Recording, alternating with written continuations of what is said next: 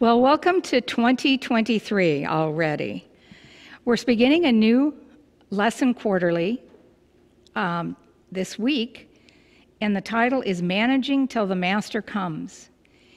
And the subject of this quarter is a study about our relationship with God and how we can clearly develop a trust so deep that we will remain faithful to Him even when we can't buy or sell.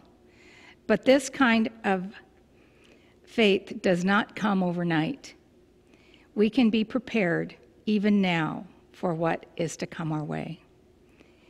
We know that God is the author of all of our resources, and when we cannot see a way clear, oftentimes He has a plan to get us through whatever trials and tribulations we are looking at. And so this quarter we're going to be studying what it means to be part of the family of God, what it means to trust in the Lord with all our hearts, minds, and souls, how we manage the resources that are God's, that He's given us, because they do not belong to us. So our lesson is brought to us by J. Edward Reed, and he was a professor and actually ministerial stewardship director for the North American Division.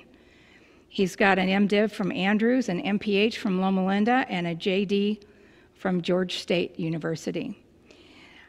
It's interesting because my father used to look at his material and listen to some of his sermons on stewardship.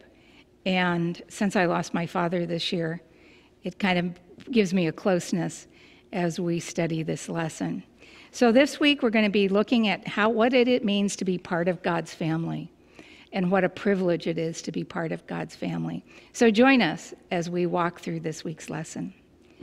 Hope to see you Sabbath. Bye.